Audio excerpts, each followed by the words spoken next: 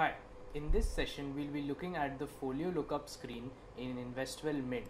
We'll also look at the Folio Master, how to see it, how to see the statement of account, and what actions we can take on the folios and what are their implications.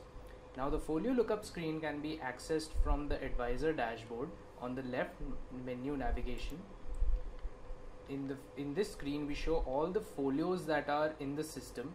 These are the folios under all the ARNs entered in the system. We show the folio number, the scheme name, the applicant folio. This is the applicant's name as came in the folio. Applicant map 2 is the name of the applicant in the system.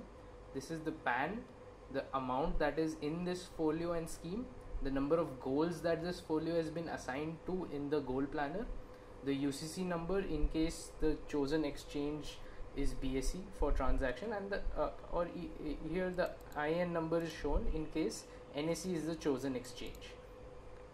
You can use the toggle on the top to toggle between two types of views. The show all folios lists all the folios including the zero balance folios, and the active folios shows only the folios which have a positive unit balance. You can search using the folio number and the name of the client. You can also use the voice search feature for folio number and name in Chrome browsers. Clicking on the SOA icon opens up the statement of account for this folio and scheme. Here we list all the transactions in this folio along with the unit balance. This is the data as in the system. Clicking on the folio number opens up the Folio Master. Here we list down all the details that have come in the Folio Master for this folio, including the holding nature, tax status, the bank account details, which include the IFSC code, the account number, and the bank address. We also include the nominee details over here. Now there are certain actions that can be taken from this screen. In one scenario, you can assign this folio to another applicant if required. For example, you can click on the first, you can check mark this client, and suppose you want to assign this folio to another applicant if it has been mapped wrongly by the system. Check mark this folio, click on proceed, and there are two options here: assign folio to existing applicant, assign folio to new applicant. Choose this option in case the person that you want to assign this folio to is already present in the system.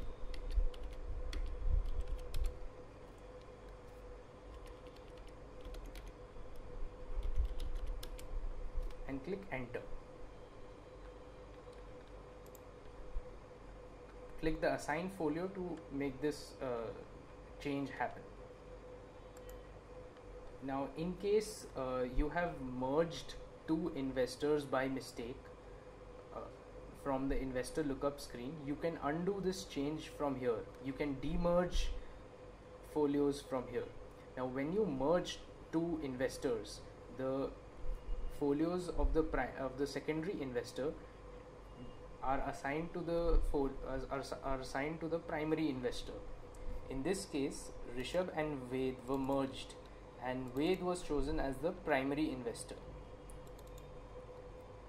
So you can see Rishabh's folios are assigned to Ved. So when we see Ved's portfolio, you'll be able to see these folios in it. Now to demerge this, check mark these folios and click on proceed. Choose assign to new folio and click create and assign.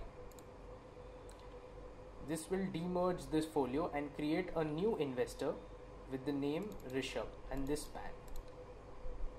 So the system automatically detected that the two folios have a common investor and created only one new investor with these details.